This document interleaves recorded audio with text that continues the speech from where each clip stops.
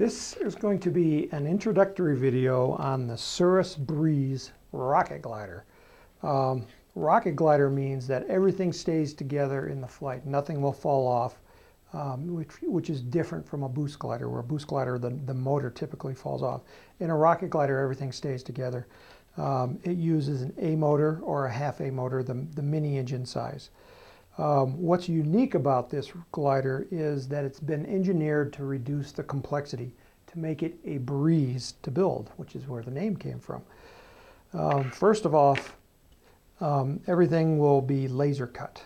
And you'll notice that the wing here has extra lines on it, and these aren't to snap apart. No, you don't want to snap these apart. These are actually cut lines, but you want to sand the wing first, and once you sand it, then it's hard to line it up to make nice accurate cuts.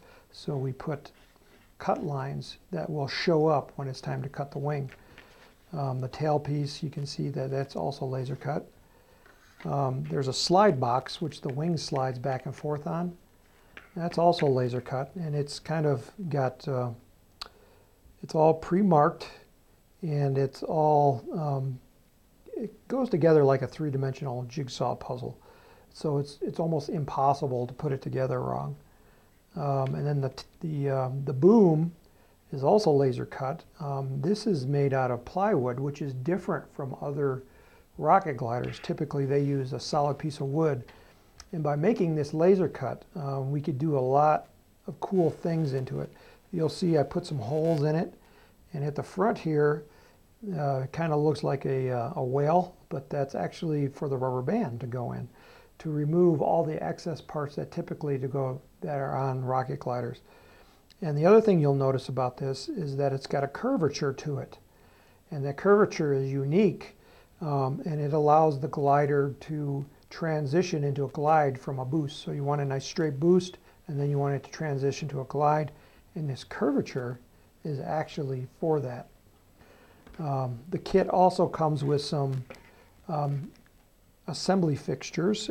This is the dihedral gauge, and you'll notice that it's cut out so that you can't accidentally glue your wing to it as you're putting it together.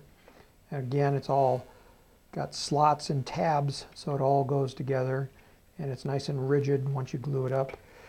This is a sanding jig, and there's a video on the Apogee website on how to put a dihedral in the wing, and you'll see one of these there. This is a skill level 5 kit, and the reason is because of the dihedral in the wing. It's a little bit more complex than a simple wing, like on a simple rocket. But with the assembly fixtures, it goes together a lot faster. And you also will have to trim it to glide, but there's not a lot of trimming to do, because if you build it nice and straight using the fixtures, it will be really easy to trim. Right now I have it in launch mode, and you can see I got the rocket engine in here, and there's a string, if you can see that string right there, that it's tied to the back of the sliding box, and you'll see there's a little on the sliding box. I put a little hole there, and that's where the string is attached to. And then the string goes through the hole in the boom, along the side of the boom, back through, and it comes out this side, and then it goes up through the hole here, and then it's tied here on this post. And the reason that it goes through there is because when the ejection charge goes off, it's going to burn that string, and then the rubber band, which is down here, and you can also see the tabs on the bottom of the slide box. See, that's what they look like, and you'll see that right here. And that's where the rubber band hooks into, and then it goes and hooks into the front. So then when I take a pair of scissors, and I can simulate this, and I'm just going to cut the string on this side, and the wing is going to guillotine, so I want to keep my fingers out of the way. See how fast that was? So it not only moves fast, but what happens is, because it's straight in the back, when the wing is in the back position, everything's at 0 degrees angle of attack. so that the wing and the tail are both 0 angles of attack. So that's what gives you your nice straight boost. Everything's perfectly aligned.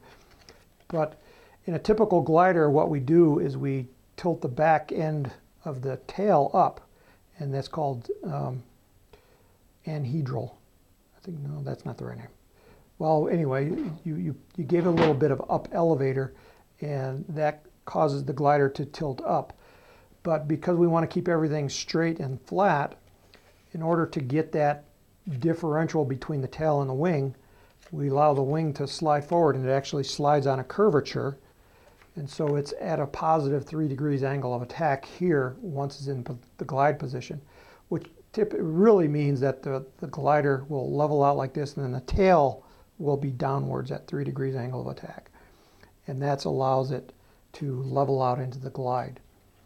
So there's a lot of really complex engineering that went into this glider kit to make it as easy as possible and to make it into a great flyer. If you're interested in rocket gliders, this will be a good one to start out with. You'll get it at Apogee Components. And the rest of the instructions are also in video form, so I'm going to walk you through how to put it together and build it and fly it. So this is the Cirrus Breeze Rocket Glider Kit, and you'll get it at Apogee Components at www.apogeerockets.com.